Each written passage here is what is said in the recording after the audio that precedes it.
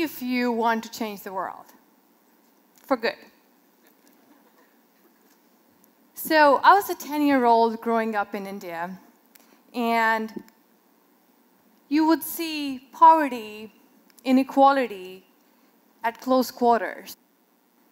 While I grew up in a middle-class family and had the basics there, I wasn't fed with any silver spoons, but I used to struggle. I would dream at night and think about maybe there would be a magic wand that I would use and take away the inequality, poverty, and suffering in the world.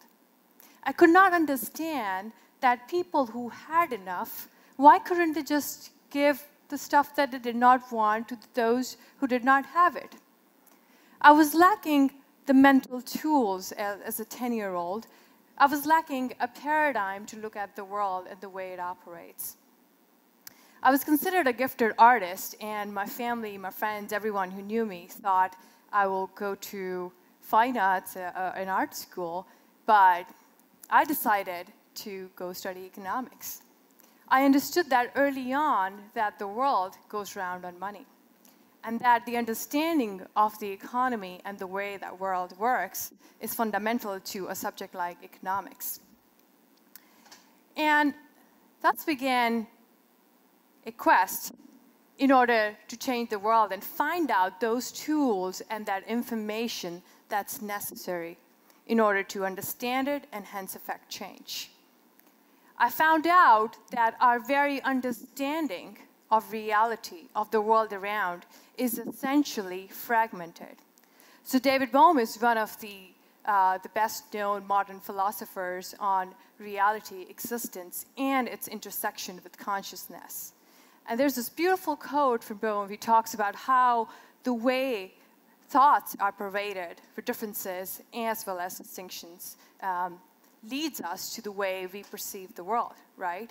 Which then seems to have these divisions. And so the way we see and the way we experience this world is actually broken up in fragments. And turns out it's not just a problem with our worldview. It's a problem with the very way science is done. It's a problem with the way we raise kids, and so on and so forth. Now, let me ask you a quick question. What is the similarity, or what are some of the similarities between a school of fish that's swimming together and something like a financial crisis? Turns out these two are a lot more similar than we realize. Both are actually good examples of complex systems, systems that are characterized by autonomous agents that largely operate without a central controller. Whether biological, physical, or social, we live in a networked world where different parts and interactions between these agents cause what we know as emergent properties of the system, properties that cannot be foreseen. And this is the beauty of complexity. I learned about complex science in Italy from my professor on innovation economics called Cristiano Antonelli, and he opened this world of a new science, a new paradigm to us. And I would sit at the front row and I'm totally fascinated. Wow, this is a completely different way to look at the world. This is not a world where there is a bucket of physics, a bucket of biology, a bucket of economics, and so on and so forth, but an integrated way to look at all of these together.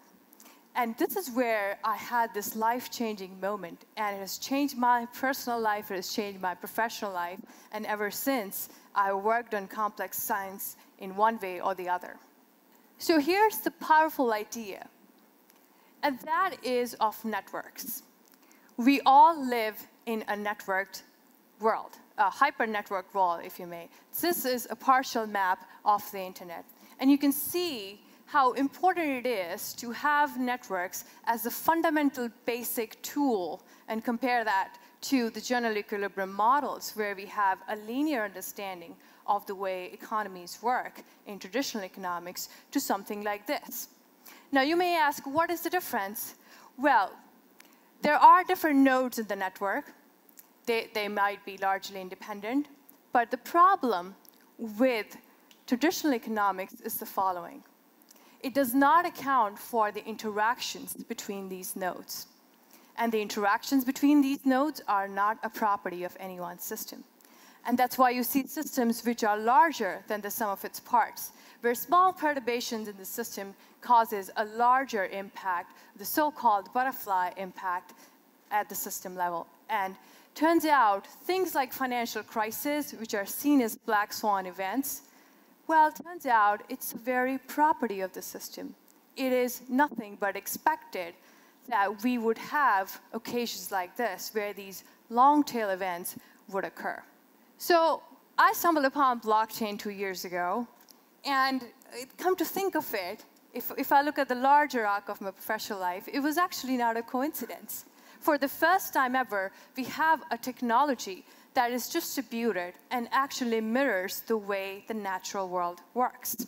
This is the way we have fractal patterns in the natural world, the way we see patterns on a zebra, in leaves. And turns out all social sciences and all of society, financial systems, so on and so forth, mimic the same patterns. But the problem with our current structures, our current economic institutions, is that they are centrally controlled, right? So there are few parties that collect all the economic rent for the contribution that an entire network is making. So in my capacity as a head of economic research and as a fellow at MIT, what we're trying to do is build this next generation of institutions that would mimic the natural world more than an artificially imposed, centralized world. And here's the takeaway. If you're looking to do innovation, and if you're looking to change the world, this is a much better place to start. Thank you.